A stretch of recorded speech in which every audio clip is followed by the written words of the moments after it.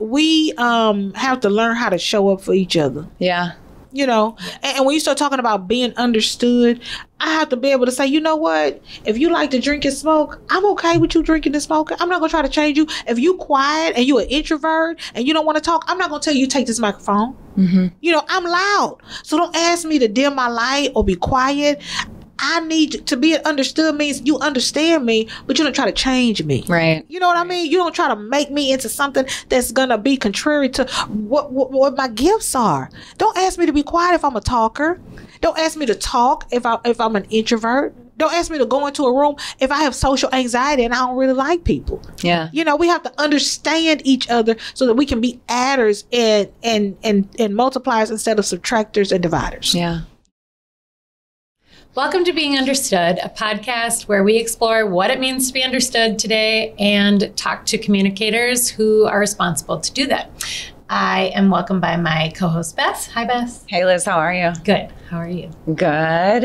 And today's a big day for us because we have our friend Sheletta on board with us. Hey, ladies. Yes. So we were trying to figure out how to introduce you because you do so many things. You're a host, you're a mom, you're an advocate, you're an author, and podcast, media, owner. Yeah. I told you, no introduction, boss lady. Just say boss lady. Just say boss lady, and that just like sums up everything. And also a cover model, though. Hello. I know Leo is going to edit this in later for the podcast, but I was told today that I am on the cover of Twin Cities Business Magazine. Congratulations. Oh, I'm so excited. I'm just like over the moon, and I'm so excited to talk to you ladies about it because when I started my company, ShelettaMakesMeLaugh.com 4 years ago, I had 4 kids. Recently divorced, right? 3 of my kids are severely autistic, and I had minus $11. Oh my goodness. I was on food stamps. I was on food stamps, and I stepped out on faith. I bet on me, and I believed in me. I was at a job, and I kept getting passed over for promotions, and I was like, why is it, nothing against the white guys, we love you, Leo, why is it that you are willing to hire somebody who has less experience than me, take a chance on me? And they were like, no, you know, we're gonna take a chance on this guy. And I was like, you know what, if nobody else is taking a chance on me, I'm gonna take a chance on me. And so that's what I did. And I started this company, and I didn't know nothing about running a business. Yeah. All I knew was that I had a passion and some talent and fire in my belly. And girl, here we are 4 years later, the cover of Twin Cities Business Magazine. Are you kidding me? Are you kidding me? But that's just a testament to women. Yes. You know, we have more opportunities now than we've ever had. And I think I read somewhere recently that Black women are starting more businesses than any other sector in the country. And so a lot of us as women are walking off these jobs where we're being paid pennies on the dollar for our talents, where we're not being recognized and saying, you know what, instead of giving you all my brain matter, I'm going to take all my brain matter and all the money to the house, and I'm going to start my own company. And when we see other women doing this successfully, that gives us the courage we need. Think about our parents. What could they have done if they had the opportunities we have? They didn't even have washing machines. They didn't have iPads for the kids. They didn't have microwaves. They didn't have McDonald's drive-thru. You went to McDonald's once a year, or if you made straight A's. We in the Raising Cane's line. Right? Girl, we in the Raising Cane's line now every day. Okay? Just because I don't have time to cook. My child wants to live at your house. Okay, girl. I'm asked all the time. Right? But you know, and think about what they could have done. Because they were just as smart. They were just as brilliant. Yeah, they were just as amazing. They were just as creative. But they didn't have those avenues. And they didn't see other women doing. That's why I live my life out loud. I'm so glad we're talking about being understood and being loud and being bold, because when you start telling your story and people start seeing themselves in some aspect of you and who you are, they're like, well, you know what? If she could do it, I could do it. I got some special needs kids. Yeah. If she could do it, I could do it. I just got divorced. If she did it, I could do it. I'm on food stamps. If she believed in herself, I can believe in me. But we don't do that as women enough so that we keep seeing the cycle of success. You know, we too busy stargazing. Yeah. We too busy looking at Oprah, thinking Oprah's so special. It's a million damn Oprahs out there. But we're so busy stargazing at her that we don't think we're as special. And so what I try to do every time I'm out, Every time somebody gives me a microphone or a stage, I try to encourage and uplift women. Because we are just as special as Oprah. We are just as amazing as anyone else. And we have what we need. We're complete. We don't need another damn degree. We don't need another certification. We don't need another class. We don't need another workshop. We need to just do it. Mm-hmm. I wish that I could have a whole audience going, like, the podcast's over. We're done. Right. Let's go home. Mic drop. Can we drop these mics on the floor, Leo? Can we do that? I think that that's really important for every woman to hear, because oftentimes I think we're the thing that gets in the way of every time. The starting gate and saying, why wouldn't I try it? Why couldn't I try that and do it? I mean, starting your own media company definitely is a risk, but also something that you have shown your capacity to do so successfully. Now, talk about the early days. How much of that was about just keep doing, and how much of it was like, I have this vision and I know exactly where I'm going? It was faith. It's a faith walk. I'm a strong believer. I'm a good Christian woman. I drink vodka at night, but I go to church on Sunday. Who doesn't, right? Right. And I just had some. God says that. Right. He drank wine. He turned water into wine. Girl, he good with it. Yes. But I just had faith not only in me, but in God to just provide for me. I was like, God, you are not gonna put me out here with these 3 special needs kids and a teenager, which might be worse than having special needs kids, to leave me, to drop me off at the homeless shelter. I know you're going to really provide for me. So I'm going to operate. I always operated as if I already had it. Yeah. That's the thing. I always operated as if I already had it. So when we launched the podcast network, February 1st, 2020, it was me and 6 other people, Black professionals, subject experts right here in the Twin Cities. We had a suite at the Crown Plaza. I had food in there, and we were going through designs, and we were coming up with stories. And somebody said, did you get a grant or something? I thought you said you want food stamps and you didn't have any money. Yeah. And I was like, I didn't get a grant. I don't have a dime. But I'm operating on faith. I'm going to walk on water and just trust God to meet me where I am. And so I've always walked on water. I've always just believed that if I put one foot in front of the other, if I make one step, God's going to make 2. And I just know that consistency is key. You know what I mean? We're sitting here because she was consistent. You know what I mean? She didn't stop. Things are going to happen. Folks are going to let you down. You're going to get heartbroken. The kids are going to act the fool. The husband going to act the fool. The school going to act the fool. Your neighbor going to act the fool. But if you don't let any of that stop you, it's just a distraction. My pastor calls it static. Yeah. He tells me all the time, stop listening to the static. Just keep going. We in this room talking on these microphones in this beautiful office because she didn't stop.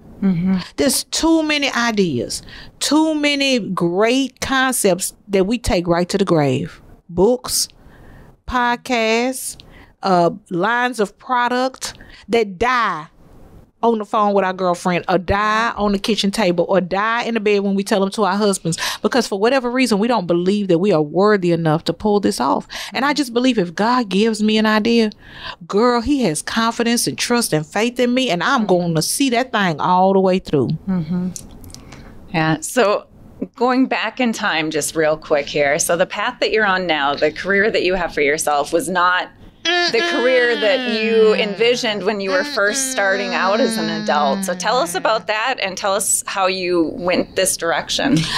I was 7 years old, and I was at an event at this was so crazy. This is the craziest story ever. When I tell it to people, we laugh. But when I was 7 years old, mother used to go to a club, and they had a Christmas party for the club goers' kids, right? And so they had Santa, and Santa came on a helicopter. This is the craziest story. If it wasn't true, we wouldn't be laughing. So everybody who goes to this club, the club was called the French Connection, their kids came for this Christmas party on a Saturday morning. And so that's customer service, ain't it, girl? Yeah. And so Santa came off of this helicopter, and he went in there, and he was talking to the kids and giving away gifts, but the radio station was there, right? And so Doc Kilgore was there, and he was just like the best DJ ever. Back in the day when all we had was radio, we didn't have all these other things competing for our time. We just sit and listen to the radio, And so he said, I'm going to get a couple of kids to come up and say their names and what school they go to, what grade they're in. And girl was like hundreds of kids in there. He picked me. And he put those headphones on me. And I got on that microphone and I said my name and I heard myself. Yeah. And I was like, this is it. This is what I want to do. But here's the thing. As Black women and women in general, at the time, we weren't on the radio. Yeah. I mean, we still struggle for spots now, right? But imagine back in 70-something. There were no women on the radio for us to look up to, for us to see and think I can be that as well. So my gift was always talking. Yeah. That's my gift. And I tell kids all the time when I'm in schools or even girlfriends who kind of still trying to find their way, what is your gift? Your gift is not your profession. Your gift is the thing that you do the best with the least amount of effort. We were laughing because we were like, how long is the podcast? And Leo was like, an hour and 45 minutes. I was like, what? Okay. It wasn't a shock because I could talk for an hour and 45 minutes because that's my gift. I love to talk. So I ask ladies all the time, what's your gift? We should find a profession in that gift so that we are always operating in our gift. And that way we'll always, people say, you always win. You're always successful because I'm operating in my gift, because I'm always talking. But because there was nothing shown to me or nothing presented to me or nothing available where I could use that gift, I went to nursing school. What in the hell am I doing in nursing school? I don't want to wipe my own butt. Okay, ladies? I'm trying to pick which one of my kids is going to do it for me in a couple of years. Yeah. All the power to the nurses. Baby, no kidding. Look, baby, when they go on strike, I'm striking with them. Get them back in here, pay them what they want. I do not want to wipe my own butt. And so I went to nursing school, and when it came time to start wiping butts, I was like, I quit. Yeah. I want to wipe butts. And I said, I got those pivotal moments. Is that a butt? No, I don't want to wipe that butt. And so I saw Linda Laurel from Channel 2 do a speech at a convocation. And she was an anchor at Houston, NBC station. And I was like, okay, that's it. But I had to see it. You know what I mean? Right, I had to see that. And when I saw that, I changed my major and I went to a new school and I signed up for communications. And so that's the only job that I've ever had. Yeah. Radio and TV. And I would have actually been satisfied had they given me the job. I said, the next book I write is going to be called, They Should Have Just Gave Me the Damn Job. Because had I taken that job, I would have made that little stinky $75,000. I would have been happy doing the work that I'm doing. You know, good morning. Welcome to Minneapolis. And it's Sheletta. It's 8:53. It's going to be cold today because it's Minneapolis. And we're celebrating Prince's birthday. Whatever it is, right? I would have been happy to sit in that chair and do that job. But they didn't give me the job. Yeah. So I had a choice. Either they can determine what my worth and value is, or I could. That's scary, ladies. Yeah. That's very frightening because women, we don't even know what we worth. Yeah. We have to decide, what are we worth? What are we worth? And then we have to make that known to the point that other people know we worth something too. You know, I do some teaching at the University of Minnesota in the Hubbard School of Broadcasting, right? And so one class was all the students had to come up with ideas for a podcast. It's a podcast class because all the kids want a podcast now because they think because we do it and we successful, they can do it too. Right. Okay. So podcasting class. And so I noticed that the guys would just step up to the plate and they had the dumbest ideas, but they were confident. Yep. They were like, so I have this idea for a podcast to talk about bugs and all kinds of bugs. And I'm like, who gonna sit and listen to you? Sit down. That's dumb. I tell them, I'm not your parent. I don't have to like you. Yeah. Sit down. That's dumb. And the young ladies in the class, y'all, they had the best ideas. Wow. But the delivery was off. They were not confident. This one young lady, she got up and she said, well, I do a lot of journaling and I don't know, maybe it's, it's really a lot of, you know what? I don't even want to go. Let somebody else go. I'm like, no, come on, let's work through this. And so we're talking and she just had this best idea about journaling. And I said, you know what? You got $1 million idea. Because not only do you have a podcast, you have a product. You create journals. You can go to all these conferences and sell your journals. You can put them online. People going to buy your journals. You have several different streams of revenue coming in off this podcast. But because she was not confident, she wasn't even ready to tell us. So you know what we did? We stopped the whole class. Yeah. And we just had a lesson on confidence. We have to teach our young ladies. And this March is Women's History Month. We have to teach young ladies and us too how to be confident and know your worth, because you don't have to have a degree to be worth something. Right. You don't have to have a business to be worth something. These young ladies in college still trying to figure it out. are worth something, but only they know. I can't tell them that. Yeah. I can't tell you your worth. You can't tell me mine. I tell you, this is what I'm worth. And if you can pay the price, pay the price. If you can't pay the price, then that's fine. We can still be cool. Yeah. I just ain't gonna do your event. I just ain't gonna work with you. But this is what I know that I'm worth, and then stand on that, and then don't back down from that, and then be confident in that. We have to start doing that more. Absolutely. You know, as you're talking about this, I think often about those things that we wanted in our career trajectory that then later we can look back and be like, I'm glad that didn't happen. Jesus, yes. I wouldn't be doing what I'm doing right now if Yeah. I had that opportunity, which seemed good at the time. But look at where I am now. You have the best story in that of, well, I mean, I know it hasn't come without a lot of hard work, but that's anything. I would have been working for them. There's some pretty pivotal moments for you that have led you to this place. And that's exciting and something that you celebrate, which is one of my favorite things about you is how you celebrate where you are and how it affects other people. But those pivotal moments are really meaningful. And do you celebrate them or?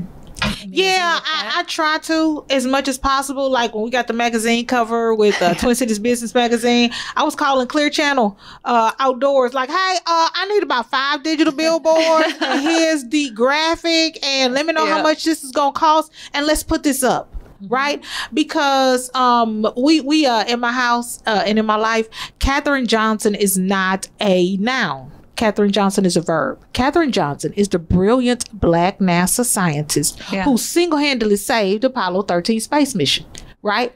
But it took 47 years for the movie Hidden Figures to come out. Yeah. So, girl, wait a minute. I need y'all to think about something. In 47 years, not a boss, a co-worker, a supervisor, historian, nobody gave this woman a medal, a plaque, a statue, a trophy, a ribbon, a certificate of participation. She just saved these people, saved this spaceship, and went back to doing her job. And all those men around her and everybody else, the whole system, it's a system. Yeah. Never recognized her, never did anything. We had to wait for the movie Hidden Figures to come out. And by the time she started getting the Medal of Freedom and all these awards and the statues and the plaques, she had 1 foot on the grave and 1 foot on the banana peel. She was 98 years old. Why didn't somebody celebrate her in real time? Yeah. They should have. But we are taught to not brag.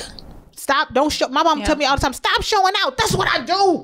Leo, I shows out. Okay? I show out. I'm going to get the billboard. I'm going to yell. I'm going to scream. I'm going to go into the room and suck up all the fame. If you want to be famous in a room and you walk in and you see me there, walk out. Because that's my room. Yeah. Okay? I have already made all the people fall in love with me. I'm going to be the loudest one. I'm going to be the coolest one. If you want to be famous and you walk in the room, you're going to be like, damn, Sheletta's here. This is not. I got to find another room. I'll come back another day. We have to start just being bigger. Yeah. Right? We have to start letting everybody know how awesome we are. So I tell people all the time, you don't get to Katherine Johnson me. You're not going to let me be amazing and then wait for you to tell me I'm amazing. I'm going to tell you how amazing I am. So I'm not going to wait for somebody else to get the billboard. Girl, the magazine don't even come out till April. I called to get the billboard today to tell people available in April so they'll be looking for it. Yeah. Right? When we do something, and I think last year, 2 years ago, I got like USA Today, Woman of the Year from Minnesota. Girl, the people call and I just took out the billboards. You know, I'm calling all the media like, do y'all want to do a story on me? Because I just got USA Today, Woman of the Year for the state of Minnesota, and I just want to make sure, do y'all need an interview or something? Because I need everybody to know how awesome I am. So I'm not going to wait. You don't get to Katherine Johnson me. I'm not going to be 98 years old. You going to name my streets now. I want my stamp now. Okay. I want my street name now. Don't wait until my kids are out there or my grandkids are out there for my statue to go up. I want to be standing next to my statue. And that should be all of us. Yeah. That should be all of us. I mean, I think it's an important point. Who's your hype woman if it's not yourself? Baby! Right. We got to start training people how to treat us. Yeah. Really, we do. Right? we really have to start training people how to treat us by the way we treat ourselves. Do you get that just innately in you? Because No. it feels like an energy thing. Like, I mean, it takes a lot of energy. It gets exhausting. Feel like you have to be your own hypo. It's exhausting, but girl, you know, one of my favorite scriptures says you have to encourage yourself. You have to encourage yourself. So you can get down. I heard Deion Sanders say, I've had a bad day. I had a bad moment. I had a bad experience, but I never had a bad day. Yeah. So you can have a bad situation happen, but don't let it turn into a bad day. You know, you hear people all the time, I had a bad week. How in the hell did you have a bad week and you still breathing? You're not in the hospital. All your kids are still alive. Nobody stole your car overnight. Your tires were not deflated. Nobody came and said, knock, knock, hi, I'm your ex-boyfriend and you owe me. What? No, you can have a bad moment. We all do. It's not always rainbow and sparkles, but it's how you look at it. And that's when you have to really rely on something other than yourself. You know, I really have to rely on my faith, girl. I be in that closet crying. I be in there, even my kids know. I was fussing the other day about something, and one of my kids was like, Mom, why don't you just go in your prayer closet and breathe like 6 times and then come out, and then maybe you'll feel better and you'll stop fussing. Because I was in a whole different, like Deion Sanders said, I had a bad situation, or I had a bad experience, and I was letting that linger. So by the time my kids came home from school, I was still in that bad mood. I was like, no, we're not gonna take this to the eat. Which I think so many of us tend to dwell on those negative things in our lives. So what would you tell somebody who, you know, or how do you get people to change their mindset? You just really have to flip a switch. It's like turn the light on. You know, if it's dark in here, you flip a switch. You physically have to flip. You can't just be like, you know, I wish it was some light in here. It is so dark. Oh my God, why is it so dark? I need some light. When there's a light switch, and all you have to do is take your finger and flip it. And then there's the light. Be the light. Take your finger and flip it and switch it and make it light. Think about all of the things that you've accomplished and overcome. You know, think about all the things you have to look forward to. Think about all the plans and the goals that you have. You know, think about the thing that you did that was just against the odds that you actually achieved. And let dwell on those things. You know, we have been so conditioned, ladies, to dwell on the negative.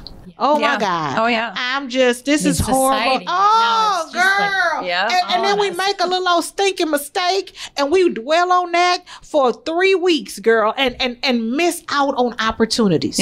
Miss out. Okay, so let me tell you something. I haven't told this to anybody. Leo, if you tell anybody this, I'm gonna fight you. So I have not told this to anybody, but I got a chance to see Vice President Kamala Harris.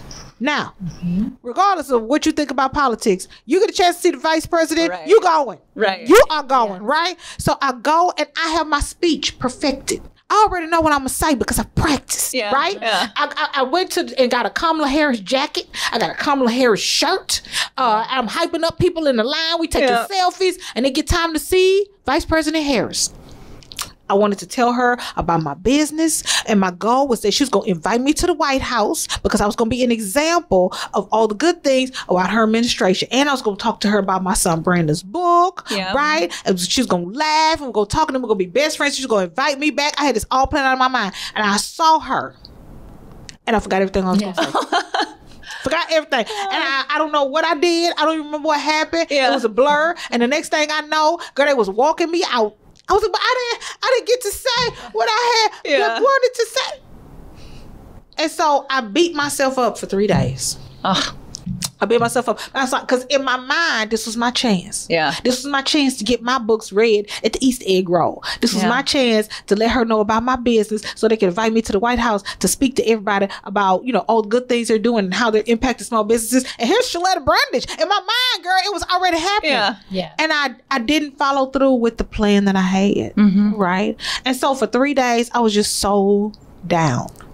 I was like, when am I going to get another chance like this? When am I going to get another opportunity like this? When is this going to come my way again? You know, if it ever will. But I talked to my pastor, and he was like, while you're dwelling on that, there's so many other things out there for you, and you can't even go get them. There's so many new creative ideas that are coming to you. You can't even hear them because all you're doing is dwelling on this negative stuff. So you got to let it go.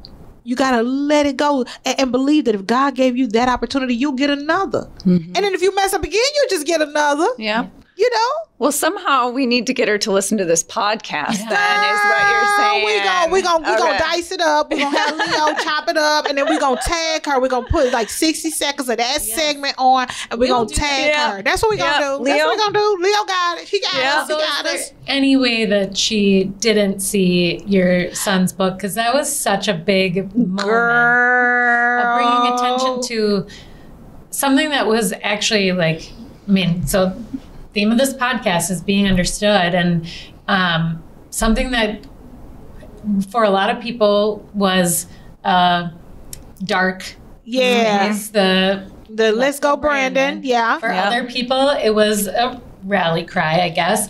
And you made this beautiful story with your son. Was that just the best? So good. It was so okay. So I have to tell y'all the backstory. It's so needed. So we were on vacation in Houston, Texas, in our family's RV.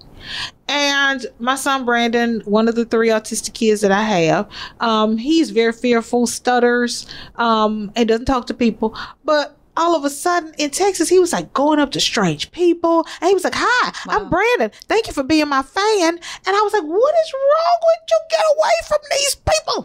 And the people were looking at me like, "What's wrong with him?" I'm like, "I'm so sorry. Just be nice to him. He's got autism. I'm sorry. It's okay."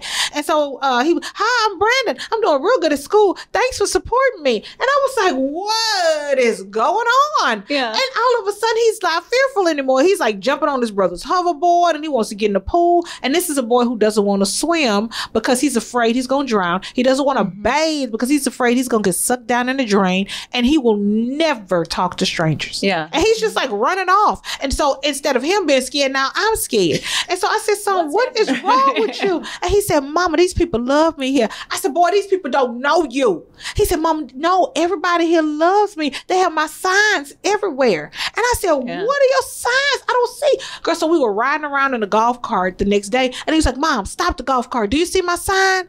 I said, "What sign?" He said, "It said, Let's Go Brandon." Girl.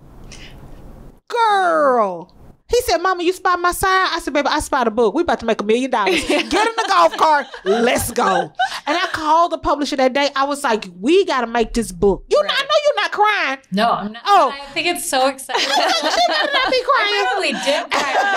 I was going to say. Because I thought, what a beautiful story. I mean, it's just a really... It's really so... story. And you know what? It is the power of a positive perspective. Yeah. Yes. Really it is. Yeah. Because at that moment, I could have been like, "You know what? That's not what that means. Sit down. Let me tell you what this means." I let it ride, ladies. I was like, "Yep, all these people are here to see you." And so he just really went into it, girl. He took a deep dive in that, and he was just like loving on everybody. Everybody was loving on him. It just changed his whole mindset. I love it. And to think that he had that support, this boy stopped stuttering and tested off the autism spectrum. Wow. And that's incredible.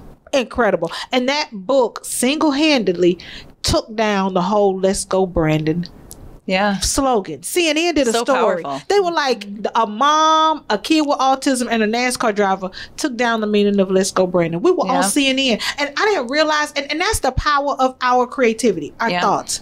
I didn't call somebody and say, "You know what, girl, this boy saw Let's Go Brandon. I should write a book." Okay, talk to you later. Bye. Yeah. I called a publisher and I was like, "We got to get a book done in 4 weeks." And she was like, "That's not possible." I said, "It's got to be possible." This all happened live on Twitter. Like, people can see the timeline. Yeah. It was a real thing. It happened on March 7th. April 1st, we had a book. That's remarkable. There's also something in the power of you act on your ideas. And that is, you already said it, but I really think if there's something that can be for sure taken from this, like, don't delay. Don't when delay. you have an idea that you think needs to come to the world. And I think, so everybody can have their own beliefs. I also believe that God puts ideas in He does. Where you think they coming from? We ain't that smart. You gotta act, or you gotta act. Somebody else is gonna do it. And then you know what it's okay. So we finna break it all the way down. Yeah. I believe that's where haters come in. I never talk about haters. Yeah. Ever. But I believe that in our spirit, when we start hating on other people, it's because it was something that we had, that we knew we should have done, or that we got the idea and we just didn't move on it, and somebody else did. Somebody was consistent. Somebody was faithful. Somebody acted on it. Somebody created some partnerships. Somebody put the seed money in, and we sitting back, and all of a sudden we see it. And we're like, oh man, I had that idea. Oh man, I should have done that. Or we saw the sacrifice and we thought there's something that we should have done. There's something that we should have created and something we could have created. And so instead of going to the next thing, we stuck right there. Yeah. And so every time we see that person, we frowned up. They don't even know we mad. Yeah. Every time we see that person, we can't even follow them. We unfollow them on social media because we don't want to know what they're doing next because it irritates our spirit. Well, because we had an idea in our spirit and we didn't move. Yeah. And so the idea's got to come. Yeah. It's got to happen. It's got to be created. So if we don't have enough faith in ourselves and our potential and our abilities and our gifts to do it, somebody else will. And so that's why whenever God gives me something, girl, I take out running. People are like, you don't sleep. You must be exhausted. I'm not. I'm operating in my gift. I get good sleep. But as soon as the idea comes, it's a wrap. As soon as a book idea comes, it's a wrap. As soon as a podcast idea comes, it's a wrap. I'm moving fast. And anybody in my circle has got to move fast too. Yeah. And it's so important, you know, for us to get to our next level of greatness, we got to have people in our circle.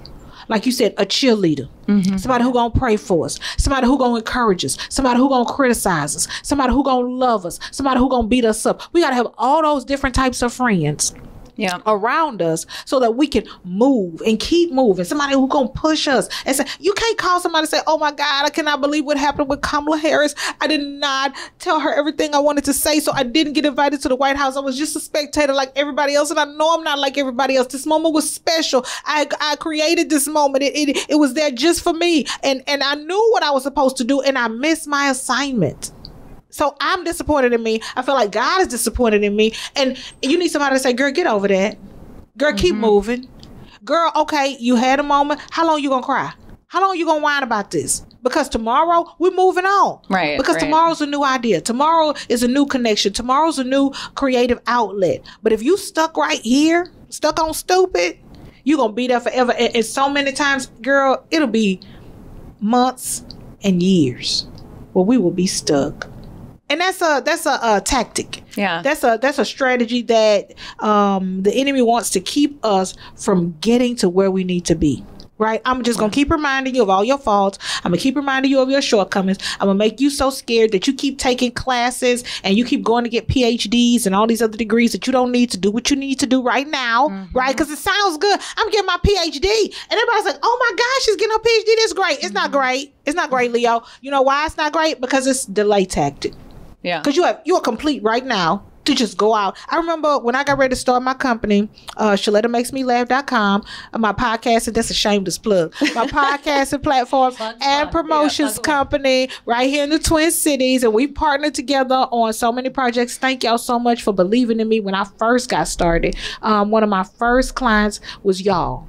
Y'all trusted me with the messaging, and I'm forever grateful. Y'all have fed my family, and I can't thank y'all enough. But when I love working, girl, I love working with y'all too. But when you first start out, you don't know. Right. You know what I mean? You don't know what you're gonna do. You don't know how it's gonna work out. And so I went to a class at one of these organizations that help women-owned businesses, and they said if you come to the class for 8 weeks, 3 times a week, 2 hours a day, at the end of the class, we're gonna give you $5,000. And I remember sitting through one class. And I remember thinking, I don't want to wait 8 weeks. Right. I don't want to wait another hour. And then I heard my spirit say, you think Tyler Perry sat in the class? You think Tyler Perry waited 8 weeks? Or do you think that when he got an idea, he just jumped up and started working? Yeah. And look where he is now. What you want to do? You want to wait 8 weeks for these little funky $5,000? Or do you want to just take out running? And I did not go back to another class. And they called. I was like, you don't want these $5,000? Oh, no. I didn't say I didn't want the $5,000. Yeah. Oh, yes. I would like the $5,000. But I'm not going to wait 8 weeks to start what I already know I should have started couple weeks ago. So we're just gonna go ahead and jump out on faith, and we're gonna do it. And we're gonna mess up along the way. We're gonna make mistakes. Those are learning curves. It's not anything to stay. It's a curve. You don't stay in a curve. If you stay in the curve, you're going to get hit. You know, if you stay in that curve, that's when depression comes in. Yeah. Well, if you stay in that curve, a curve is meant to just go through to the other side, right? Yeah. So you stay in that curve, girl, you're going to be sad. You're going to be lonely. You're going to be low. People going to be passing you by the curve. You're going to be like, why are they going through the curve? Because the curve is not meant to be stayed in. Yeah. You're going to hit a curve. You're going to hit a bump on the road. You don't stay on that bump. Yeah. That bump might give you a flat tire. It might bust your transmission. It might make your muffler fall off. You don't stay there. You ride that raggedy car home. You fix that tire. You hook that muffler back up, right? And then you keep going. Why? Babies, somebody was doing this on social, said something about this on social media. Babies fall, but they get up and keep walking. What is it about adults that when we fall, we can't get back up? Yeah.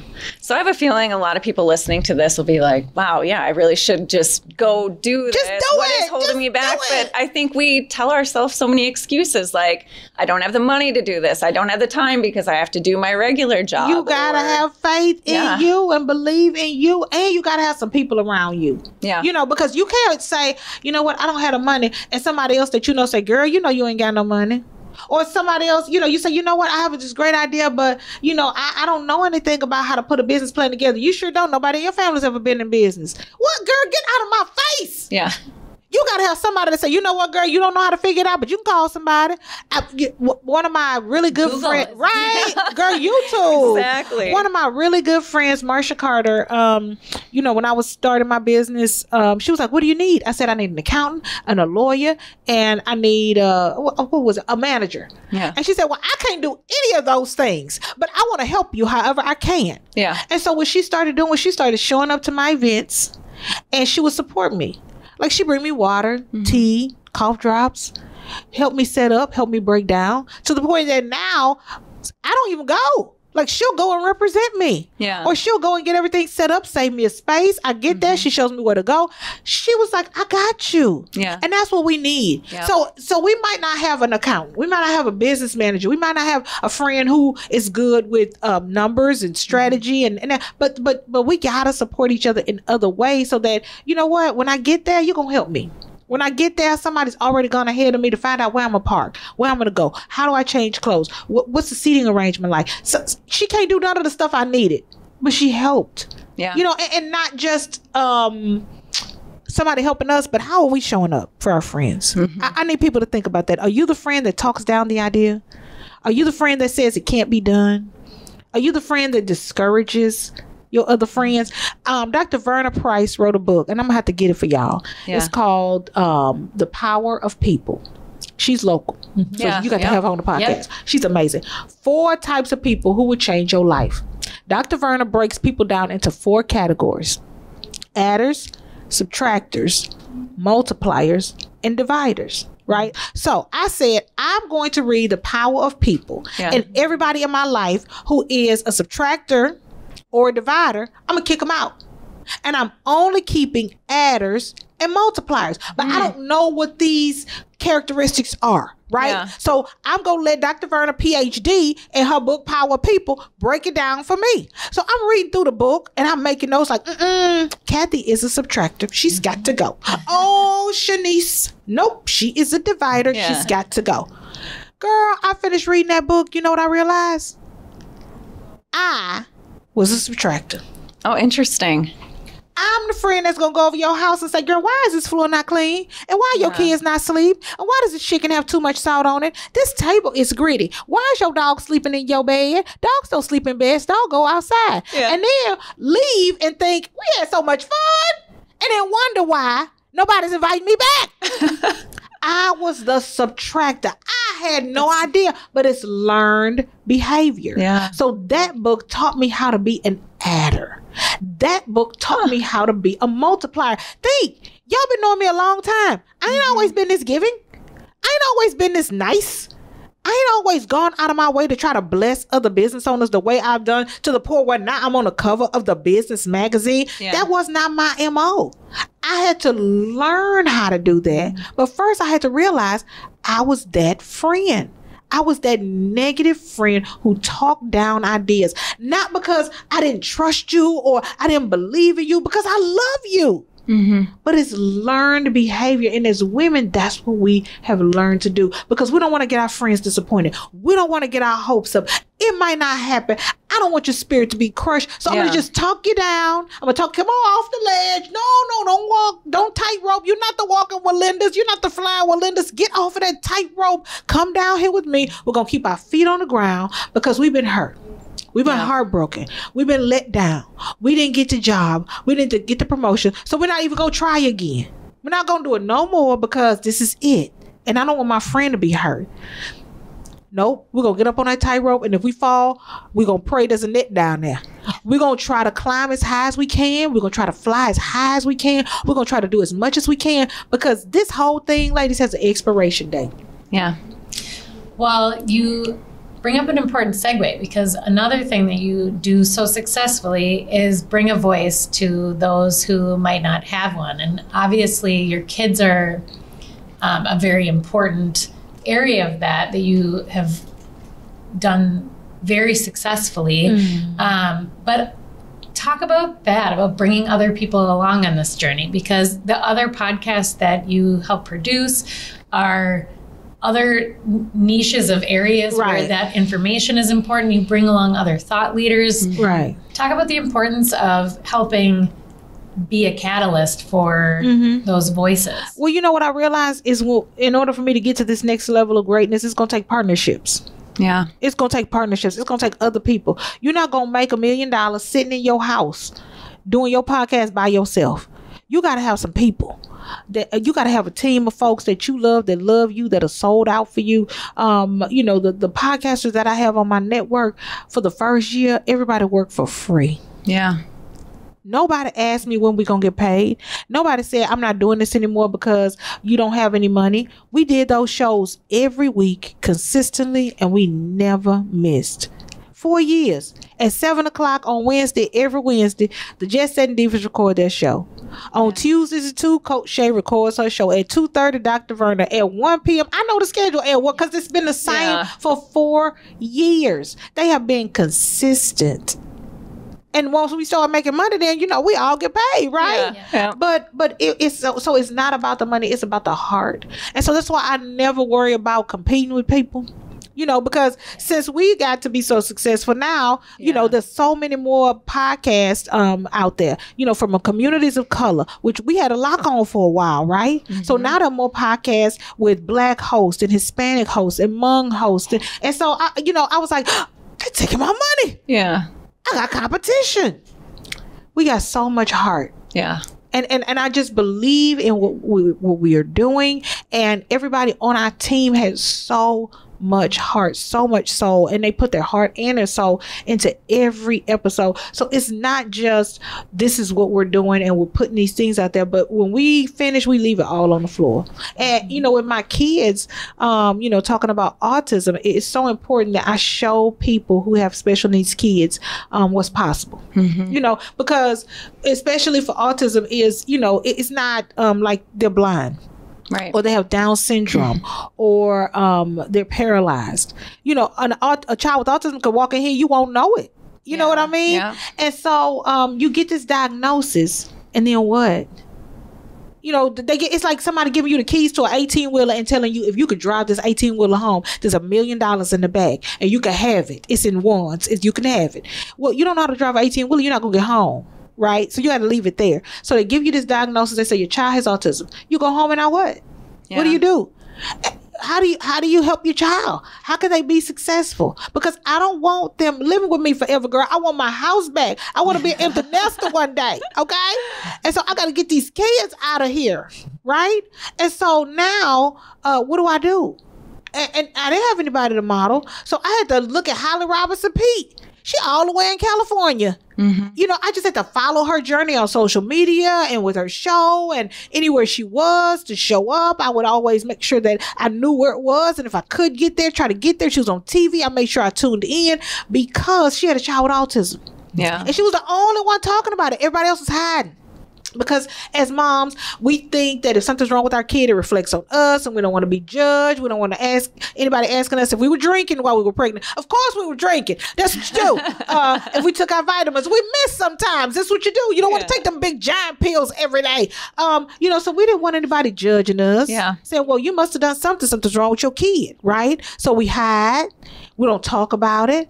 But if you're talking about it, then you're providing information. You're providing awareness. You're making sure that people know what's going on. And then as my kids got successful, I could start telling people, hey, this is what you do. Go to ABA therapy, get into daycare, go to a special school, but then try to do a little mainstreaming and make sure you got your circle so they can get some support and they make some friends and just all this stuff, right? And people were like, oh my God, look at what Sheletta's doing. I'm going to do that too. So then they start finding success. And I'll have people tap me on the shoulder at church and they'll say, I brought my autistic daughter to church because I saw that you had your daughter at church. Yeah. Word Dave and Buster, a man came up to me. He was like, I just want to let you know my son is in here because I saw your social media post where you had your kids in here. Mm-hmm. You put on the noise canceling headphones. So we went out and bought noise canceling. Because somebody else did this already. We're not reinventing the wheel. Somebody's been through this, but they went through it in silence. Right. And so I'm going through it real loud. So nobody's seen this yet. Are you taking a picture of this, Leo? Nobody's seen this yet. This is the brand new book that is not even available on Amazon yet, girl. So if it's not on Amazon, it's not real, right? It's just a figment of your imagination. This is the 4th book in the series of books about my 4 children. Andrew Does His Dance. It's all about my son, Andrew, and how he went viral shoveling snow and dancing during a winter storm. Now, he is the one child that I have that does not have autism. He's a teenager, so it might be worse. But his 3 younger siblings do have autism. Yeah. And so Andrew told me one day that I was so concerned about the children who could not talk that I forgot about the child who could. So I never saw him. Yeah. I never saw him. I was like, you know what? You can talk. You can feed yourself. Make your ramen. I got to get over here and get these kids out of Pampers. They 5, 6, and 7. I got to make sure I'm with the teachers. I got to get them to therapy. I got to get their IEP. I got to make sure the house is safe so that they won't escape and elope and go down here and get caught face down in a ravine somewhere. So you go on, boy. You fine. Get on the bike. Go play with your friends. He did good in school. I didn't see it. He did bad in school. I didn't see it. He was good at home. I didn't see it. He was bad at home. I didn't see it because I was over here. But applauding every little thing that the autistic kids did. If they said a word or a sound, we were clapping. We had a whole party. When they tested off the spectrum, we had a whole farewell to autism party. We had aloha, we had delays, and we was doing the Hawaiian dances. Didn't see nothing Andrew was doing. Andrew got 3 jobs making straight A's. Didn't see nothing Andrew was doing. Nothing, right? So when it came time to write his book, he was like, Mama, I'm going to write my own book. I was like, I hope you're paying for it because self-publishing is not cheap. Yeah. He was like, Mama, I got it. I'm going to write my own book. And so his book is about how to support normal developing kids who have autistic siblings. So y'all gotta take a look at the book. It's amazing. And so the back of the book, we have tips from a therapist who talks about how to support normal developing kids. And we always do that on the last page of our books. But this book is all about how to see those kids, how to show up for them, how to support them, how to make sure that they know that they're not being left out and left behind. They're getting penalized because they can talk. Yeah. Really? It's such an interesting perspective. Yes. And who thinks of that other than a child who's already gone through it? So he's going to start a new conversation. We're going to New York. Lindsay Davis from Good Morning America is going to be interviewing him. Wow. Yes, honey. Yes. And I'm kind of jealous because I have 3 books and nobody from Good Morning America had me to fly to New York. So his book ain't even came out yet, and he already got a New York trip. So I'm very shady about that right now. You said he's a teenager. How old? He's a teenager, 17. 17. Oh my gosh. So he smells like hot Cheetos and Takis. Right? Girl. So I'm so excited about going to New York and him interviewing with Lindsay Davis and, the conversation that this book is going to start. Oh, for sure. Yeah. And when can people April 1st, World Autism Day. You can go to my website at ShelettaMakesMeLaugh.com, or you can go on Amazon. It'll be available everywhere books are sold. So Red Balloon, I always tell people support local bookstores. Yeah. Stride Bookstore in Minneapolis, Red Balloon Bookstore in St. Paul, Gully Wobbles in Stillwater, Moon Palace Books in Minneapolis. Those bookstores carry all of the local authors, and it is so important that we physically walk in there and make a purchase. Yeah. No, that's great. Well, we all look forward to it coming out, so I'm pretty sure we'll all be buying a copy or two. Well, and it sounds like, I want to give you grace, because when you talk about him noting that your attention was elsewhere, you were surviving. Girl, yeah. He better be glad we all still alive. Yeah. Because it was some days, girl, I wanted to dress everybody in their Easter suit and get in a 9-seater and drive off into one of these 10,000 lakes. And I'm sure we can all say the same. Did it.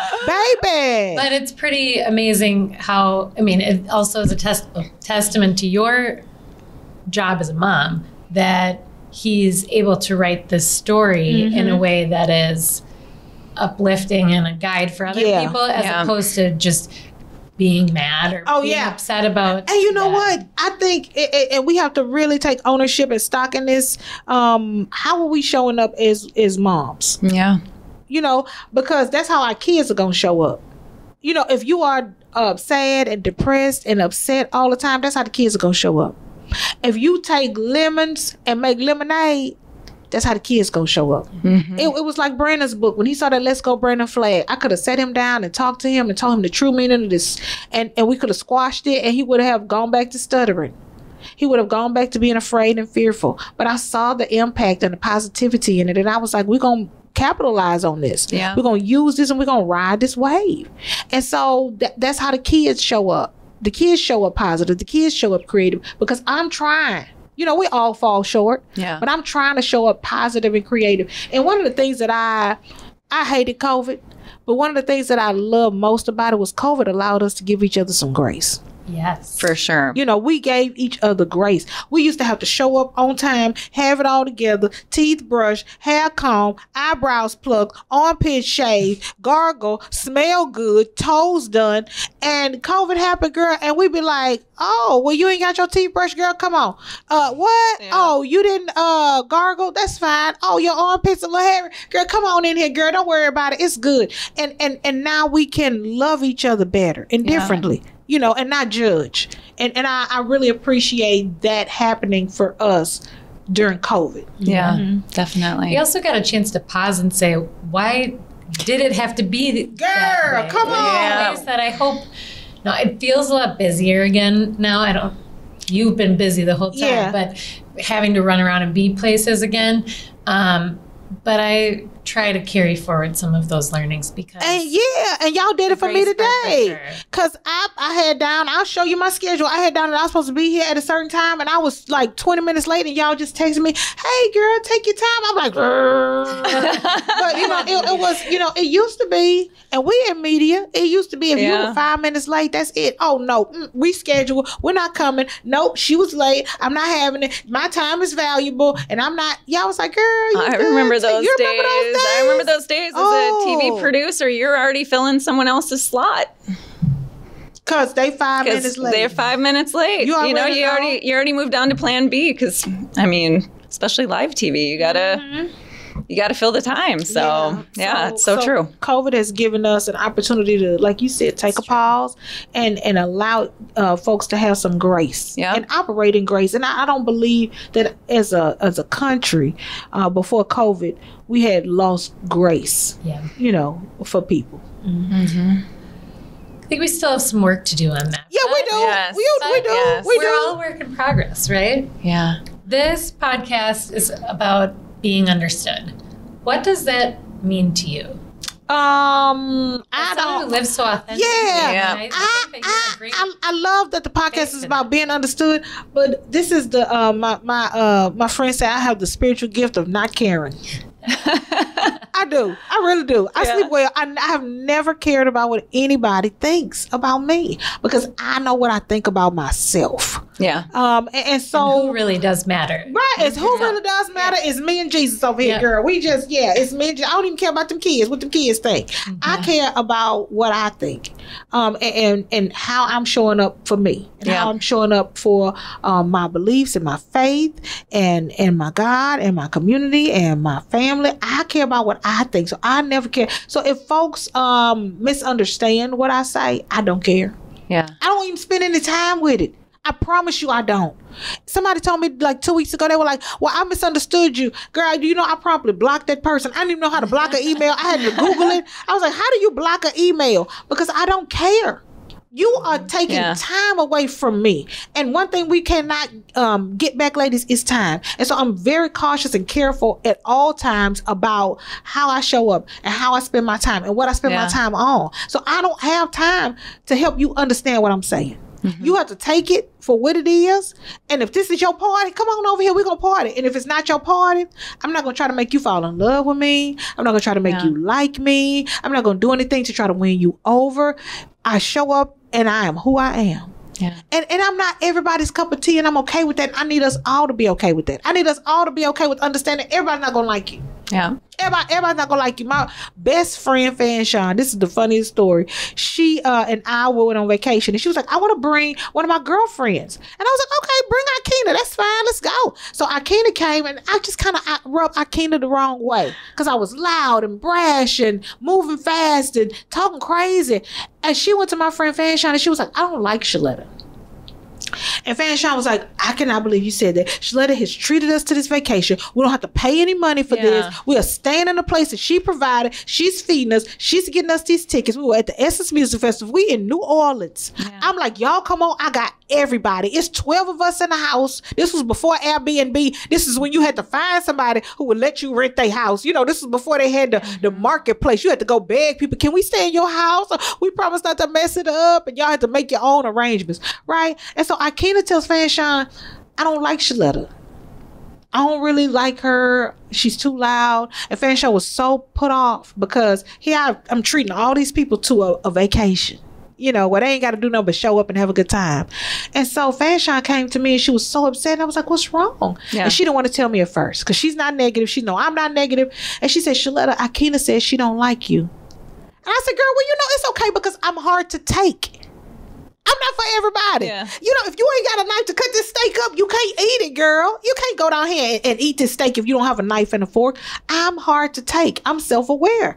And so if somebody doesn't like me, it is okay. Now, over time, I kind of learned to like me and we're good friends and we cool now. Yeah. But the first impression, she was not having it. It was just too much. It was too overwhelming, right? Mm-hmm. But I'm too much.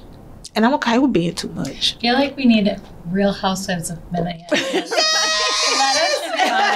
I think so too. I think that would be great. Positivity to yes.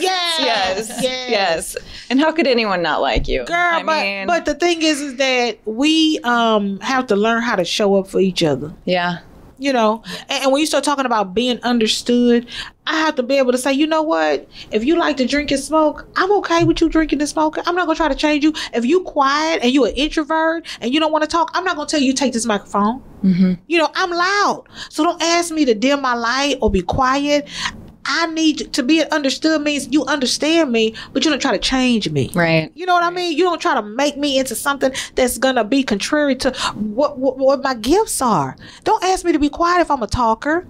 Don't ask me to talk if I'm an introvert. Don't ask me to go into a room if I have social anxiety and I don't really like people. Yeah. You know, we have to understand each other so that we can be adders and multipliers instead of subtractors and dividers. Yeah. Yeah. So you've done a ton of great work in our community, but there's obviously still some gaps. What do you think we all could be doing to help bridge some of those gaps in our community? I think you do them at Unheard. Yeah. You know, when I started my company, I didn't know anybody. Yeah. I just know that I had a gift for promoting and marketing, and I wanted to help y'all advertise some of your clients, and y'all gave me contracts. Mm-hmm. Y'all gave me an opportunity so that when I walk in a room, I said, well, you know, I work with Unheard. That means something to people. Right. So that means if I'm working with Toonheim, I can be trusted. I've been vetted, right? On more than one occasion. So then that gets me in the door for some other opportunities. That opens gates. Y'all are already doing the work. Y'all were doing the work before George Floyd died. You know, some people started doing the work after George Floyd died. Y'all have been doing the work. Well, you say, you know what? Sheletta's got a gift. Sheletta can get the word out really well.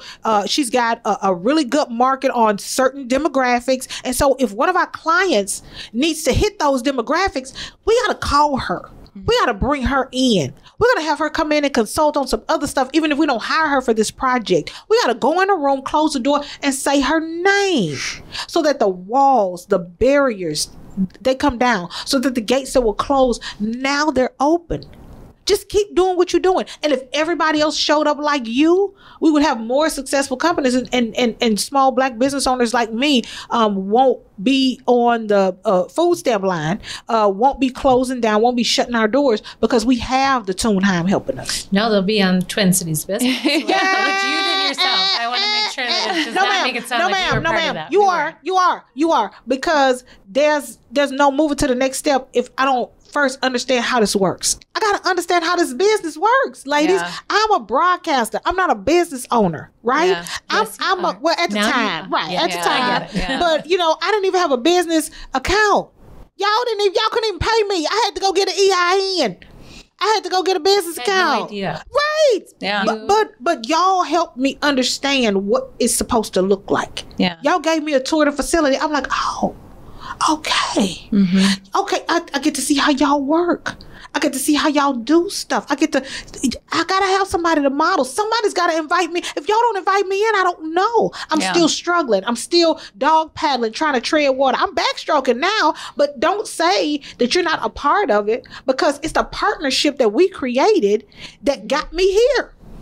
Well, I appreciate, I'm sure Bess does too, Absolutely. hearing that, because we appreciate you in that way.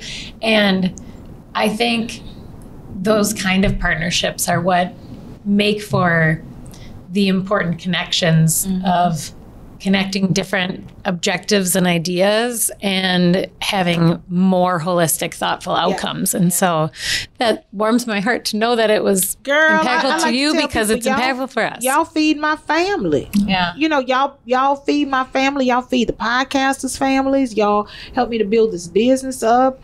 And again, that gets me in the door. Yeah. Who you work with? Toonheim. Oh, well, come on in. Yeah. That means something, girl, for real.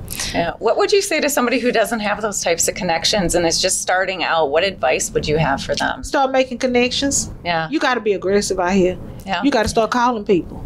You got to pick up the phone and Google and call and say, I want to talk to you. I still do that. Yeah. I still do that. I want to go to lunch with you. And people say, I don't have any business right now. I don't need your business. I need your relationship. Yeah. I need you to talk to me. I need you to know about me and my kids and my family and my business. And I need to know about you and your kids and your family and your business. Because y'all know as well as I do, it's not about the business. It's about the relationship. Oh, definitely. Yeah. So important. Yeah. Because when I saw y'all was doing a podcast, what I do? Well, y'all doing a podcast without me? I want to be a guest. When can we get together? So I'm still doing that. We really got to be hungry, because it's not going to fall in our laps. Yeah. And it looks like, for some people, it looks like it falls in their lap, but it doesn't. It's hard work all the way around. Mm-hmm. Are memes one of your love languages? Because I a lot of our friendship was born on Twitter, and thank you to the memes. You make me laugh. You make me giggle. Like, those are the same thing. Smile, whatever those things are, from the awesome memes that you respond to things with. It brings a lot of the energy of you through a social media post. I love social media. I tell people all the time, social media is the great equalizer. It really is. And that's why, when Zuckerberg and Elon Musk start tinkering with the social media platforms and they start talking about canceling TikTok, it is really not allowing us to level the playing fields. Right. So I remember before, social media really got popping, I used to go to a TV station and say, can y'all do a story about this? Because my kids have autism and I really want to get the word out about one thing or another. No, not today. Call the radio station. Hey, can we talk about this? Not today. Yeah. Call a newspaper. You got time? Not today. Well, guess what? I can get on social media and talk about it and get more responses than if I would have gone in the Star Tribune or the Pioneer Press. And, quiet as kept, there are a lot of our local reporters who send me the DM and be like, can you amplify this post for me? Can you retweet this? Can you repost this? Can you like and make a comment or share this? Because they know my followers are going to respond. Oh, yeah. Yeah. So social media is a great equalizer. Mm-hmm. Yeah. Most certainly. Yeah. So obviously a lot of your life is public. So we know a lot about you, but what is something that we don't know about you? I eat raw meat. My ex-husband is trying to get me from doing that right now, girl. Like if he seasons chicken to cook, I will eat a raw chicken. Oh, no. Like a caveman, girl. If he seasons a steak to cook, I will go eat the raw steak. That's crazy. Is that crazy? That is crazy. He has to stop me. He's like, girl, you could get salmonella poisoning. You can get sick and die. And I was like, I know, but it just looks so good. So, like, if he's cooking, because he's the cook, he will cook during the day. Yeah. To keep me from eating the wrong meat. Excited. Yeah. But you haven't gotten sick yet. I have not. Thank you, Lord. I have not gotten sick yet. But, I take a whole chicken thigh season. And just oh, my gosh. Whole chicken thigh. That's crazy. Yeah. That's I have crazy. questions, but I'll hold them. We so appreciate you talking with us and this time with us. Yes. I feel like there were threads in this conversation that are going to be so meaningful to a lot of people. And in fact, I believe all things happen at the time that they're supposed to. I feel like some of this was a pep talk to me, too, that I needed to hear. And so I'm grateful. Thank you for joining us. Yes, thank you. Okay, we have to do the plugs about all the things for Sheletta. Andrew's book, Andrew Does His Dance, will be available everywhere books are sold April 1st for World Autism Day. So if you're an autism mom, teacher, special education, para, at your church, child care center or daycare, get a copy of this book. Make sure we support our local bookstores here. But, it's so easy. Amazon has just spoiled us, girl. They just click, and then it shows up at the house. I know it's hard. So it's on Amazon, too, for those of you who don't want to get in the car. ShelettaMakesMeLaugh.com is my multimedia podcasting, promotions, production, and publishing company. We've got 10 weekly podcasts, all hosted by Black subject experts. And then, we work with different organizations in town like Toonheim to promote what's going on in community to especially communities of color, to autism moms and dads, to small business owners. And then, just out here making a difference, girl. Trying to do right and be right. You're doing great. Gotta get the April edition of Twin Cities Business. Yes, I'm gonna be on the cover. Looks like there's a lot of good content in addition to needing to. Is the cover just the best? I said they probably never had a cover that looked like that. I bet they never did. Because usually when you have a business person, they cross their hands. They look at the camera. I'm sure that their photographer had fun with you. Girl, we had a blast because we was playing Michael Jackson music. You had better. We were playing all Michael Jackson, Mary J. Blige, and because we were outside, it was very cold. I was like, dude, if you want me to move, you got to play some Michael Jackson and some Mary J. Blige. So we were dancing, we were having a good time. So we had fun. It was right outside the steps of the Capitol, right before the Black Entrepreneurs Day event that I host. So, congratulations on that. Thank you. Did you see all the beautiful Black people at the Capitol, girl? 500 folks. Wonderful. 500 folks. Yeah, I said some things that you do make me tear up. That one did, because I saw that and I was like, of course Sheletta did that. And why didn't this exist before? And why did you have to do it? But also, thank God you did. And those are the types of impacts that you make. And that was really neat. So congrats. Very powerful. So thank you for everything you do. Yes. Thank y'all for having me. Yes.